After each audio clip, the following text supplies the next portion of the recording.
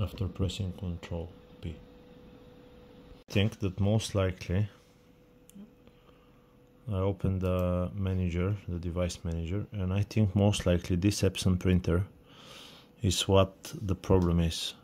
So the printer is right there, and if you click on it with the right button and put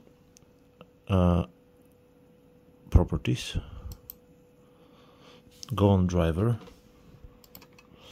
and uninstall the last button, yeah. Yes.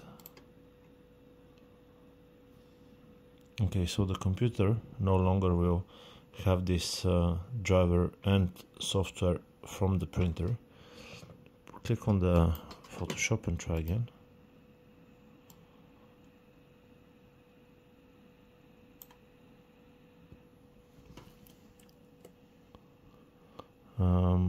Restart the whole computer.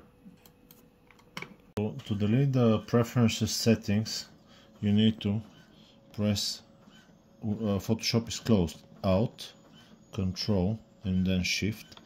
Press onto the Photoshop icon. Yeah. This will ask you a few questions, but don't worry. And now you can see here, delete all the Adobe Photoshop settings file. Press yes. I already released the keyboard. Yeah.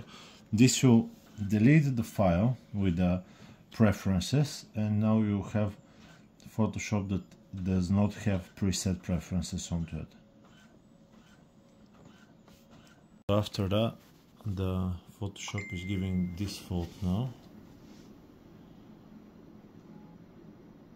but it's not stopping it after pressing Ctrl P.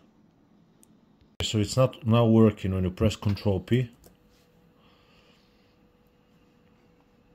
and it pops up. So we restarted the preferences by Alt Control Shift while opening the app, and this actually fixed it.